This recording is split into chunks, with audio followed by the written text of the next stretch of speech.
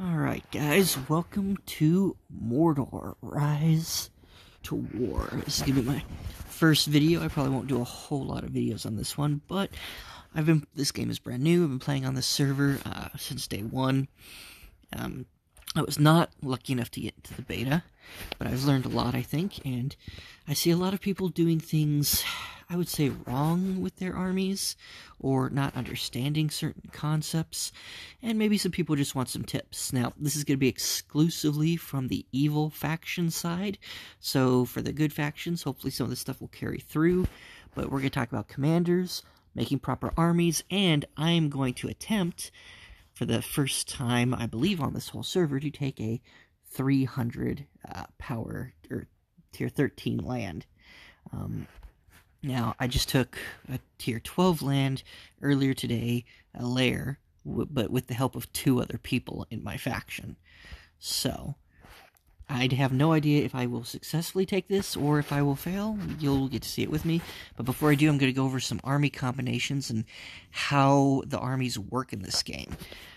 So, let's start off with that, what I got going on here. So, my primary army, right here, is Ugthok. I don't know if I'm pronouncing that right. I'm probably going to butcher a lot of this. I apologize. But, and he's just, he's actually a secondary army, but he's gotten so many kills. He leveled up faster than anyone else. It is just ridiculous. And when you build an army, you want to build it specifically for a job or to counter something, you know, and you want the commander to emphasize that. You want to build off of the commander's strengths. And you can kind of see some of my armies here. Most of them are nothing special at the moment, and some of them are incomplete. Like with my, this guy right here, I've just got horsemen. I do want pikemen, but I just haven't unlocked them yet. You know, there's a lot going on. But my Ugthok here, he was just the first commander I got. And once I unlocked Berserkers, I used him to follow up on my armies. So whenever your armies attack at the same time, they merge. The first army will tank for the secondary army. So if I have an army tanking for Ugthok, his guys do a lot of damage at the beginning of their rounds, but the longer they fight, the weaker they get. If they come in, if you are a supportive army, you're not fighting during all the rounds. You're just getting only your offense as a percentage support and only during certain rounds. So these guys are actually some of the best supports in the game, because since they're not technically fighting as long, they keep their bonuses throughout more of the fight. So they're quite good. But also, if your tank army fails, they fight again. It starts the fight again from scratch, which means to get those bonuses again. So these guys could do massive damage as a support, and then massive damage. And usually, if you're fighting multiple armies, if they finish off that first army that they've now got to hit twice, they can now get their bonuses a third time against the second army. And at that point, that's when they'll normally take a lot of losses. But I've had this guy walk away with, you know, an easy 60,000 experience before at level 40. And this is how I've gotten him to 45 so quickly. That and a few mock battles, you know, mock battles. I've also been spreading out my mock battles pretty evenly with most of these guys that are in the 30s and up.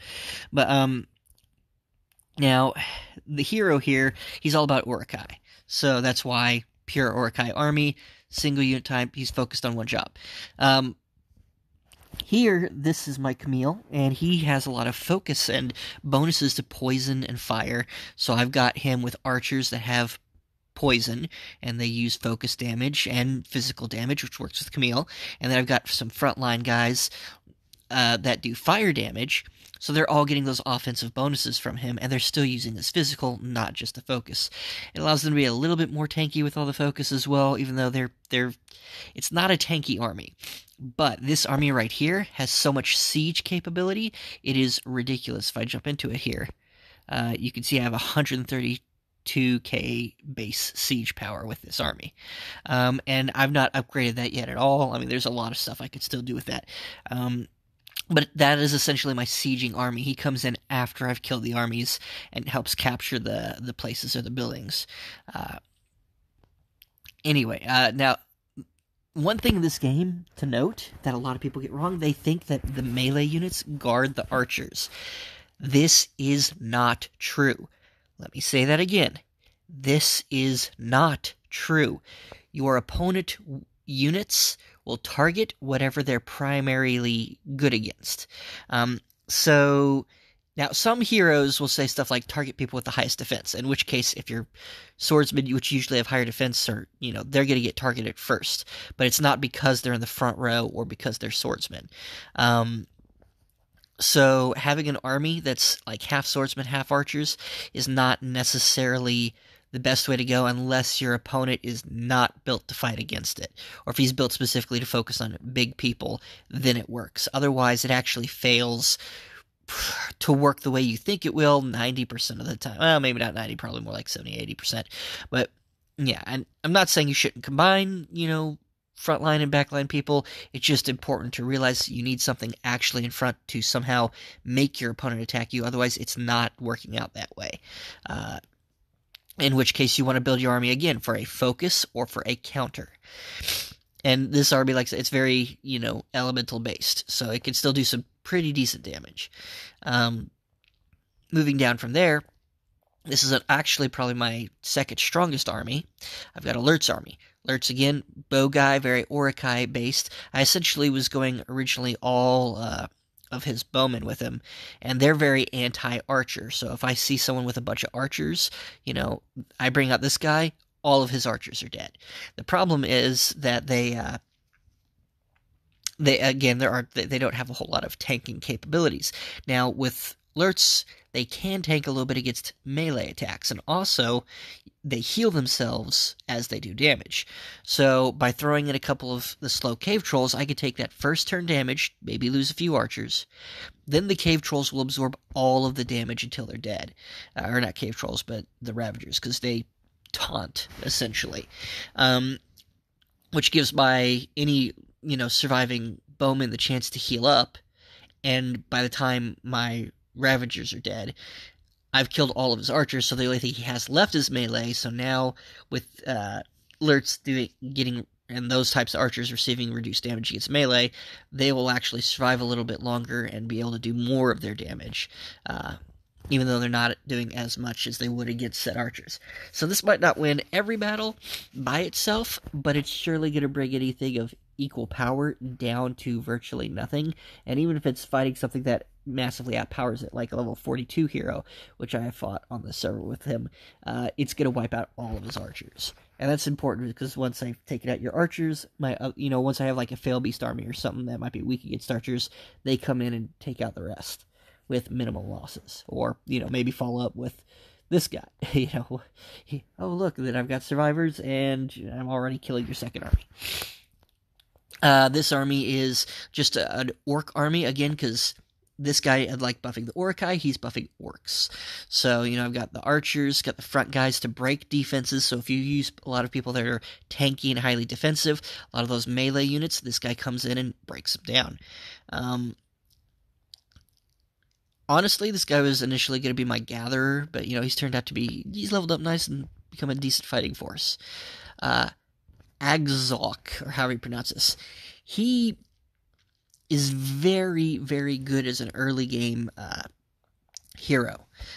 He does massive damage himself, like more than any tier 1 or tier 2 hero that I've seen. I mean, potentially there might be some tier 2s that could do more damage, and even Lurtz potentially against certain adversaries, but this guy just does really good hero damage. So the longer the battle goes, the more he can take advantage of that. So throwing him with a tanky army, very, very good. Allows him to just be that much better.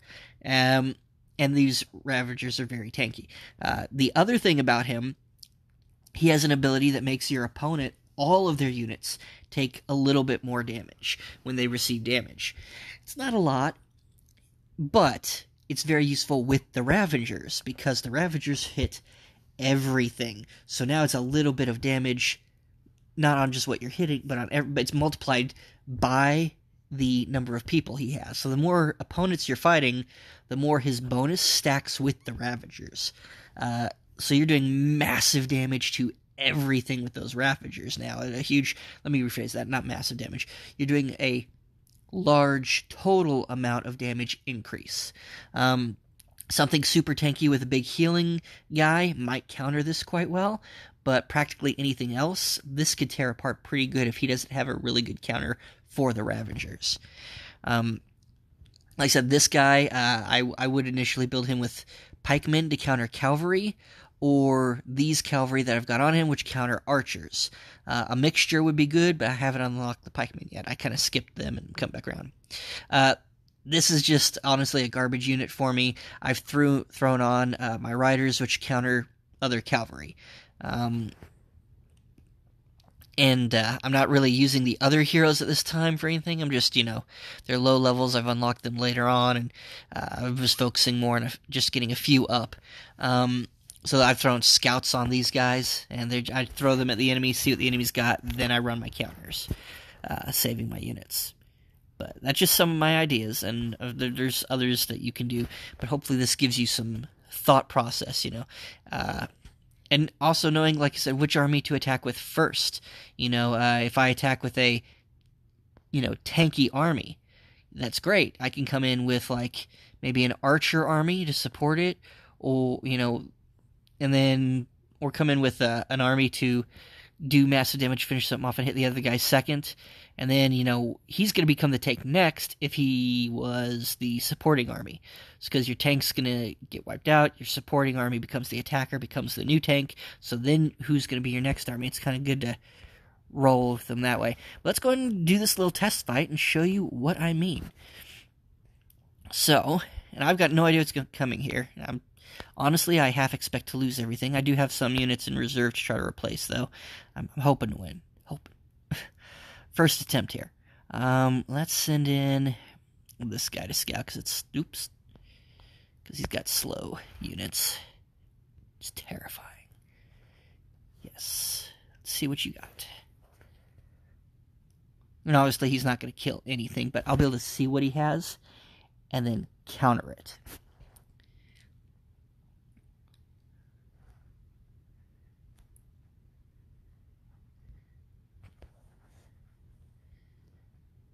Oops. While I'm waiting on that, got some buffs going here. Yeah.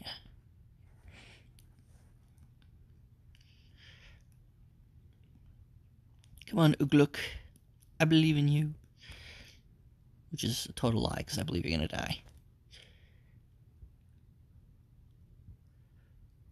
Now, during that 5 seconds where it says at war, if you had attacked with another army and they hit at the exact same time, that's when one would become the tank and the other one would be the support. If you get a draw, you get a full 5 minutes, though. Okay, so the first army we are fighting is these guys. They are cavalry units. They are resistant cavalry unit that protects allies for the first few rounds. He's got no other allies to receive. So, obviously stuff that's good against cavalry. Alright. So that'll be pretty easy to counter, just countering cavalry. So let's march in. And let's go in with... Actually, these guys would be a good support. So for the first army, what's their timing on that? Their timing is 25 seconds. Let's break their defense with this dude then. His timing is 1:02 seconds, so we'll go with that. Yes. So I want to make sure that my other army combines with that. Go to March. And what is this army, I wonder? It's 27 seconds. Yeah, so it's only going to be the 2.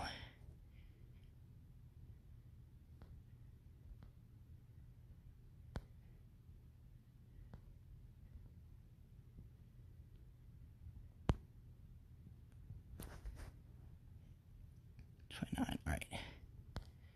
27.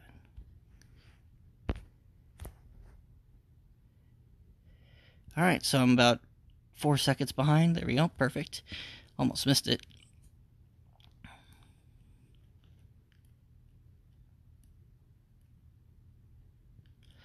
See how this goes. And honestly, I don't expect these guys to win, because the first guy it was terrifying.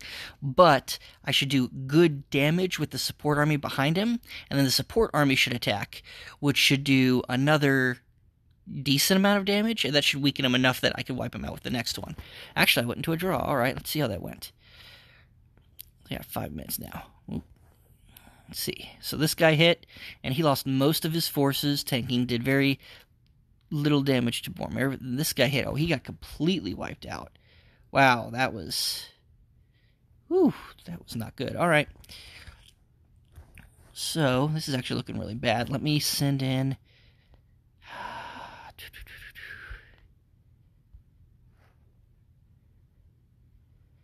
You're not going to be good against them. Let me send in this guy first. Then march behind him with my beasts. And march behind them. I'm not worried about time because I got that full 5-minute timer now, so they'll just be supporting that guy or replacing him as they go. I don't want to march with archers yet. Let's wait, because... Well, no. I guess after everything else is done, even if I'm on a second army, that's all I've got left, so... I don't know if he's got archers. No. I guess actually my riders would go next, because they wouldn't take too much damage from archers, and then I could wipe out any archers, so I can focus on anything else.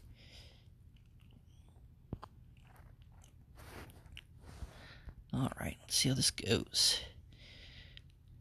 Oof. He went down to half, and he didn't kill very much at all.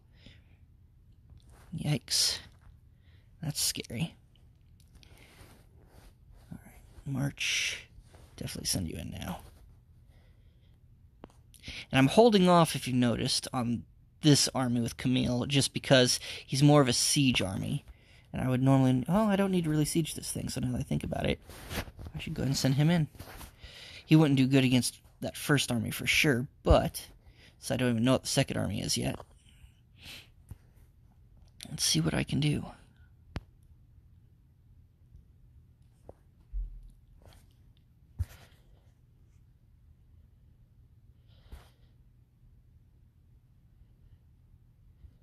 He's just slowly getting weaker. Oh, looks like we finally killed him. The trolls did it. Alright. So they wiped him out with minimum losses, actually, from half health, because I guess he was still being supported by several armies. Alright. So I thought you only supported 2 at a time. I could be wrong about that. Still got a lot to learn. Then he went to hit the second army. He lost most of his guys.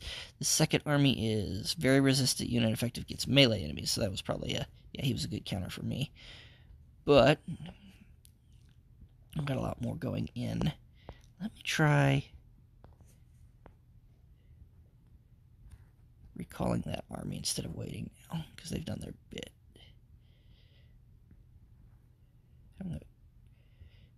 Only 30-second march, good.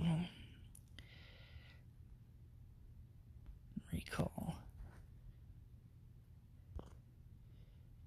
And recall. And the reason I'm recalling all this is because otherwise they're going to fight to the death from where they're currently at, which is not what I want them to do. I'm hoping I can recall them, refill them, and have them fight at full force instead of partial force, and that should increase the damage I'm doing and reduce what I'm doing. Oof. Yeah, Lurtz got completely owned on that one. And you did too. Wow. This guy is going down slowly, but we got him down to 2,800 of those troops. So, let's see what we can reinforce and if we can take this thing.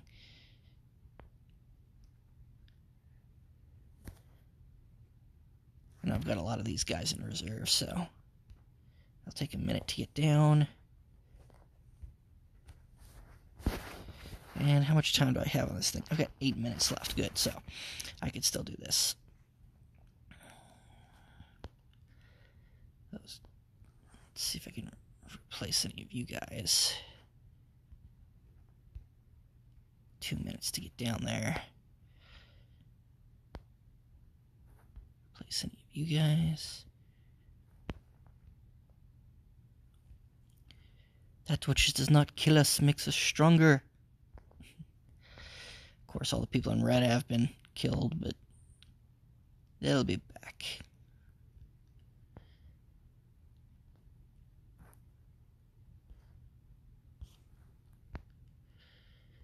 What's my treatment looking like? Yikes. Alright, might as well get started on that. That's gonna take 12 hours. Jeez. This is a lot for this land. Like I said, I expected to potentially lose this. I think I've got it won, honestly, but it's... Whew. Taking everything I've got.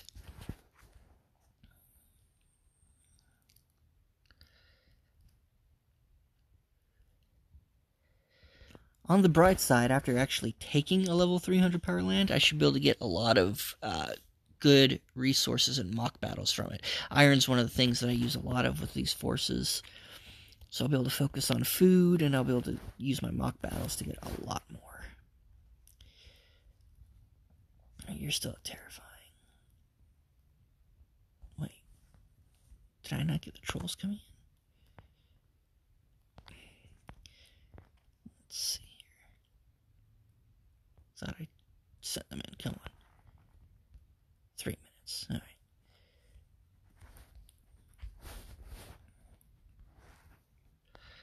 Let's go ahead.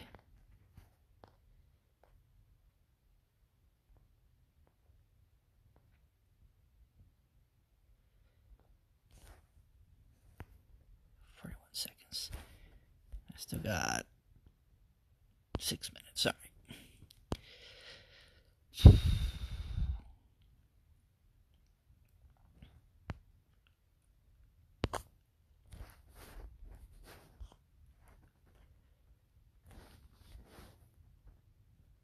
I definitely like my Orc-Thok to be a secondary fighter. So let's send these guys in. Yeah, send him when he's too powerful. He's a minute and something seconds. Alright, march him.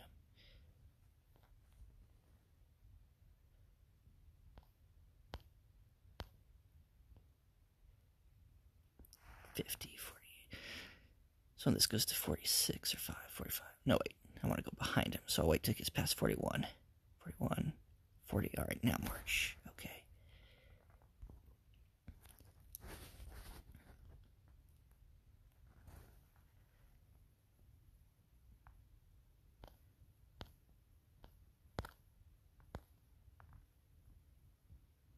When he lands, I can have this horseman coming behind him.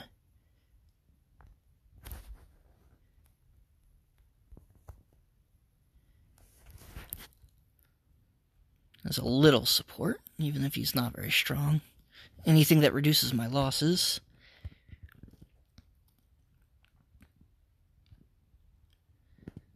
War. Orc-Thok joins. Alright, let's see how this went. So, you go. Looks like I captured it. So, you hit, got about 30,000. You came in, got the victory with another 30,000. And that's the land. Let's check one thing, just out of curiosity. How much would I get for a mock battle?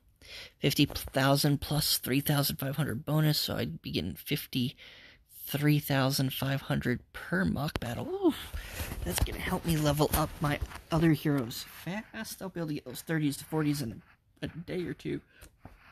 Anyway, that's the video, guys. Hope you like it. Hope some of this helps with the game and the building of your heroes and commanders.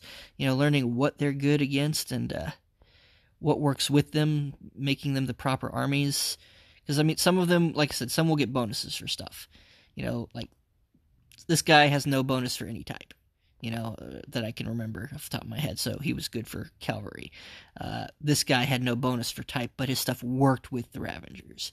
You know, Orc bonuses, Orokai bonuses, Orokai bonuses. Lots of... this guy's the most well-balanced, I think, in the game, but or at least for the dark side. But he still has a lot of bonuses for essentially elemental damage, like poison and fire.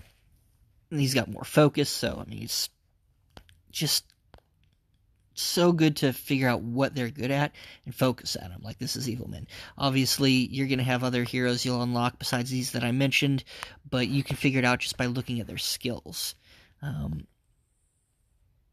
Just throwing together whatever you want is not the best way to go. Try to figure out, oh, this is what he has, I'm going to counter it. Oh, this doesn't counter that, I'm going to save these units, maybe they'll counter another army, you know, and do what you can. Anyway, thanks, guys. Sorry this was such a long video, but hope you enjoyed it. And if you want to see more videos from Lord of the Rings Rise of War, or Rise to War, send me a message. I am currently on server, I believe it's 22.